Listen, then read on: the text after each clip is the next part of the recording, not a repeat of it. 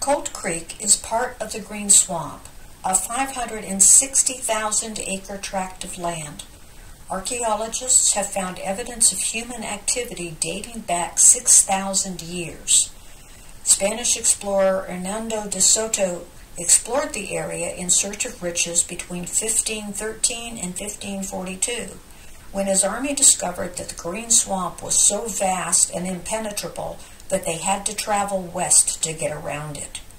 During the Second Seminole Wars, 1835 to 1842, the thick forests of the Green Swamp provided the Seminole tribes refuge, as well as the perfect place to wage guerrilla warfare against the United States troops.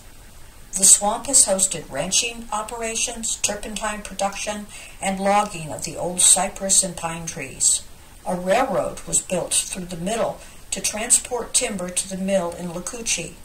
Remnants of the old settlements, cattle dipping vats, and the railroad can still be found west of Colt Creek across 471.